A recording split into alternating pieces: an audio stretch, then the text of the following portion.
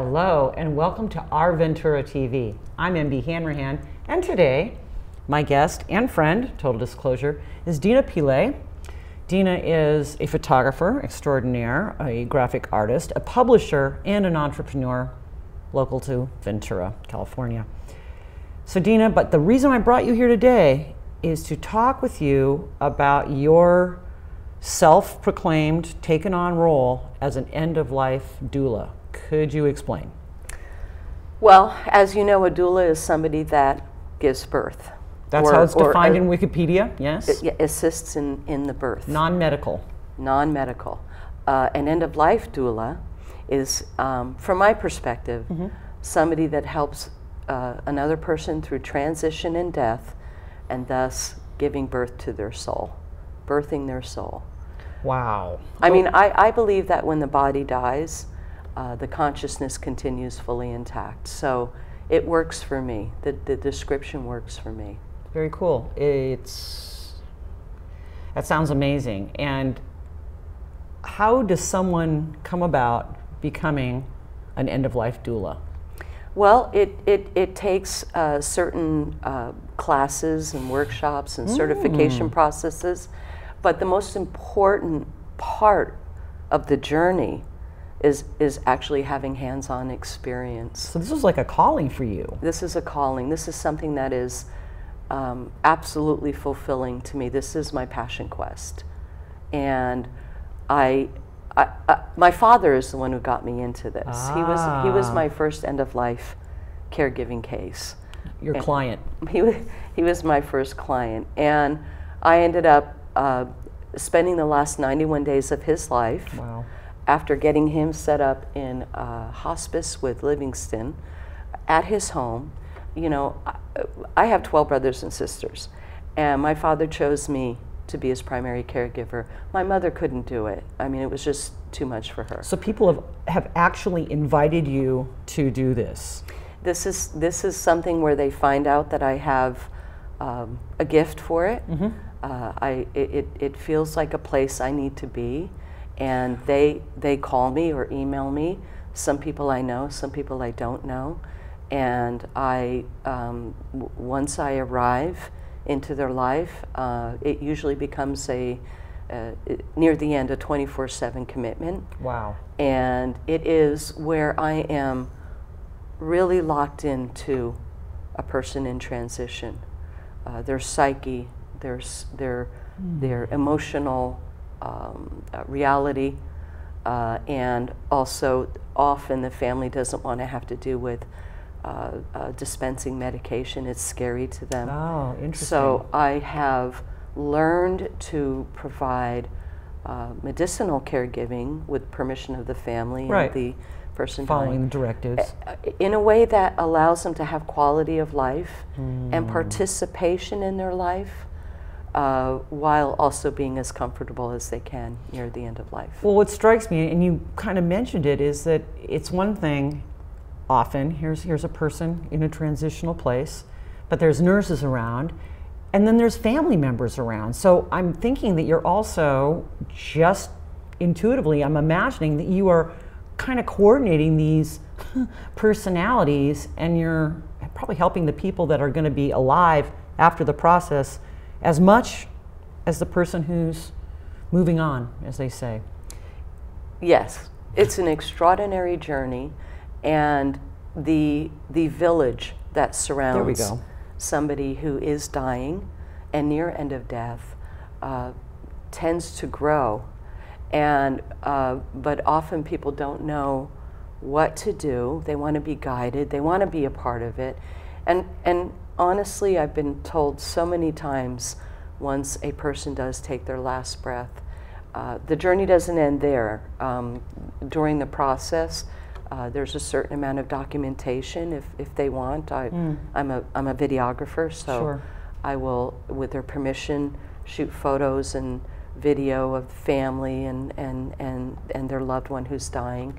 And so it becomes a real learning process for everybody. My goal is that whoever wants to participate in the final caregiving of their loved one, that is part of the teaching, the mentoring process of it.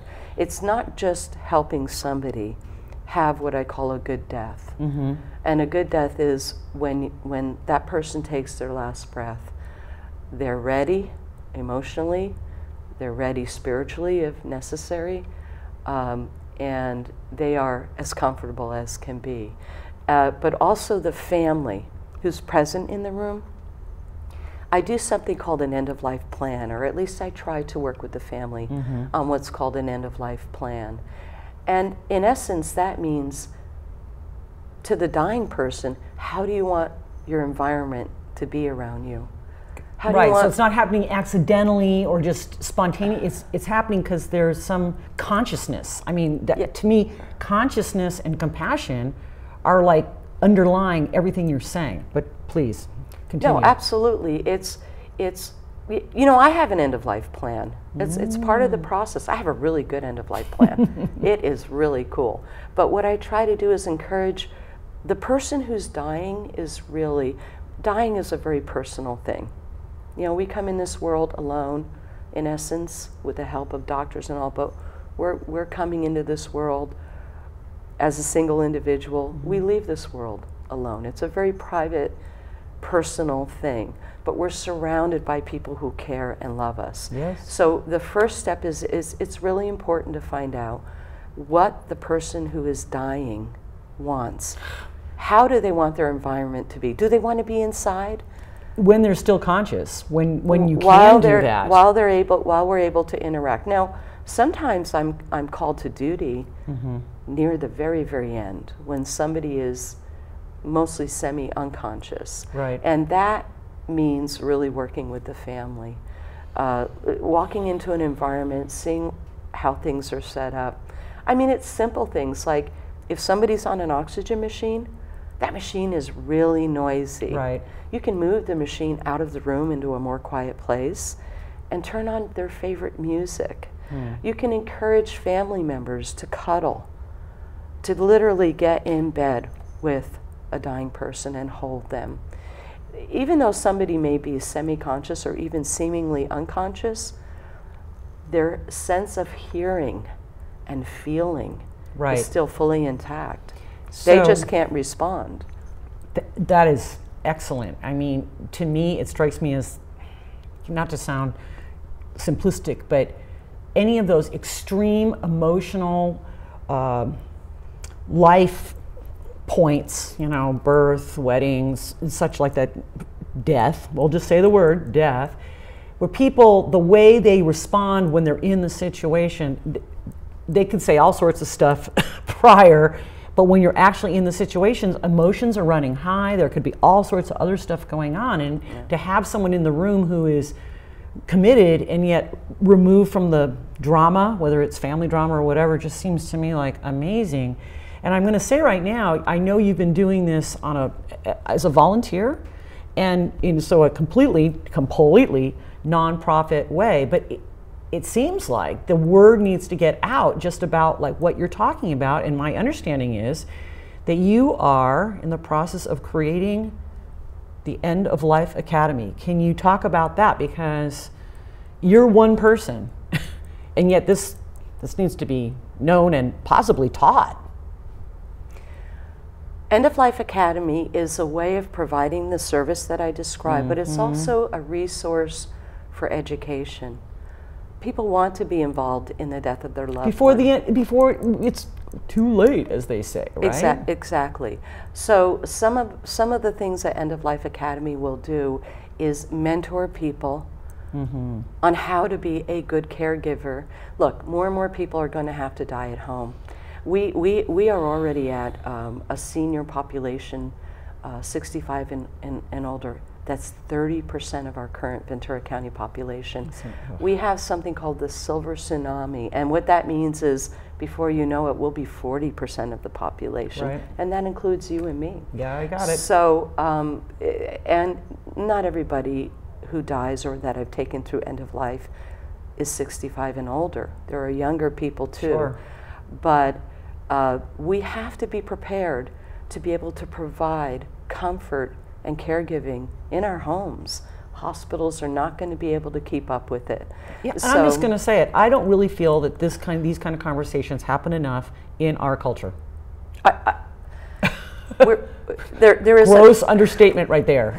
One of the biggest stumbling blocks is the fear attached to dying. It's fearful when you find out you're dying, and there's a certain process that one has to go through to be at peace before they die. I call it the final blessing. And trust it people happens, around you. I see it time and time again where there's at one point a complete acceptance of dying, and then the other part is the family, the loved ones, they have a fear of what's going to happen. I mean, what's it going to look like? It's the unknown. What's it going to feel like? I'm scared. You know, there's this fear factor. Here's my thought about all of this. If we were born not just to live, but to die, and if we all got that really into our head, I am living, but I'm also dying the minute I'm born, I think people would live their life more fully, and I think people would be more kind to each other. So part of End of Life Academy is to have not just an acceptance of quality of life at end of life, and a way to achieve that, and a way to teach that, and a way to provide that if that's what a family wants, or a person who's dying wants. Joe Cardella is somebody that we all know and love. And last February, he asked me to be his end-of-life doula because he knew what my passion is. And I said, of course. And that acceptance that he was dying, he wanted help through the process. But true peace and acceptance didn't happen until his last week of life, when he started really having the deep conversations with me. So what I'm trying to say is, if we could all get our mind around the fact that death is going to happen, and it is not a scary thing, it's part of life, we can provide more caregiving through life to our loved ones, with the understanding that this may be the last time I see you. Radical self-acceptance of our expiration date. Yes, maybe we'll see that on a bumper sticker. But what I'd like to, before we wrap up here, is I really would like people to know how to get in touch with you, because yes, this nonprofit is a reality, even though it's just you right now. It is a reality, and it's going to be a bigger reality. So how do people contact you to get this going and to get this nonprofit in the place it needs to be? Well, first of all, it's really important to understand that I don't want to charge money for this. And the reason the nonprofit will become more of a reality is that I can provide end-of-life care. Exactly. For free. Exactly. Money is bad chi for death. So with that said, I have a URL I just registered called EOLA-online.org. And EOLA stands for End of Life Academy. Very good. The website's not in place yet. That will happen in December. Eventually, yes. For right now, or eventually, yeah. For right now, they can email me at dina@dinapi.org. dinapi.org. We'll remember that. Dina, I want to thank you so much. A challenging subject, but I'm going to use the word challenging because we need to be challenged, because it's a reality. Thank you so much, my friend. And thank you, my friends, for joining us on Our Ventura TV. My name is MB Hanrahan, and we'll see you again soon.